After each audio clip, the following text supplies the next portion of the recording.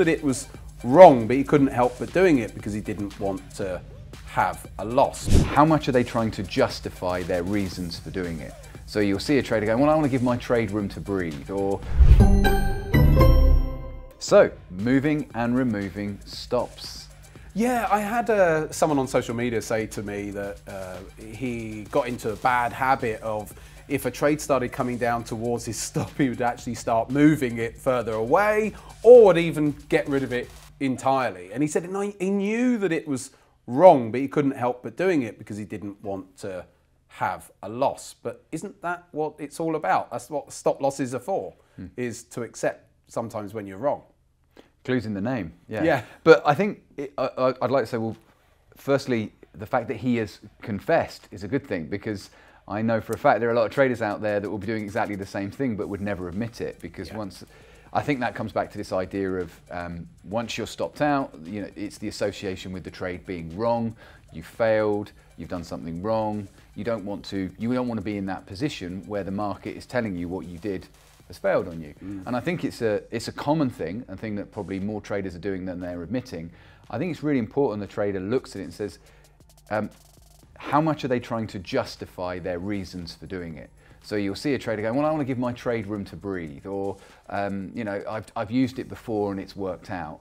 And then invariably, what will happen is it will catch up with them. If they keep doing it and keep doing it, there'll be that one trade that rolls over, keeps going, and then they're in a position where they're 10, 20% down. They've given a huge amount back. So it's important that they look at why they're doing it.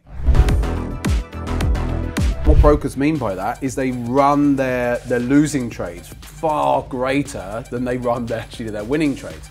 Am I behaving like the masses? And if that's the case, do you want to be like the masses? Because that's what the masses are doing out there. Well, the brokers' stats support why they shouldn't do it. Yes. Because brokers have all this information, and the information is that their clients in the main, a large percentage of their clients, obviously not all, but a large percentage of their clients run their stop losses and bank their profits too soon. And what we mean by that, and what brokers mean by that, is they run their losing trades far greater than they run their winning trades.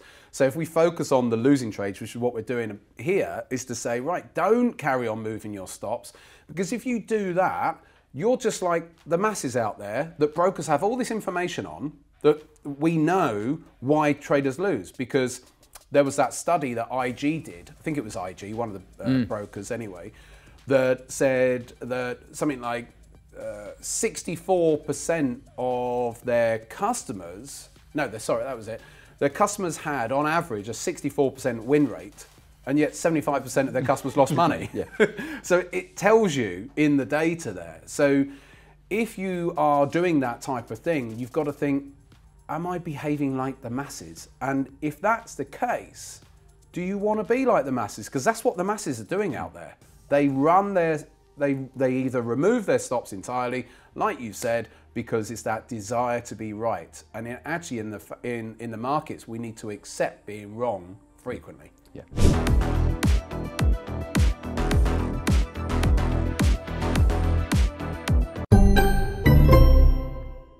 Trade global markets now.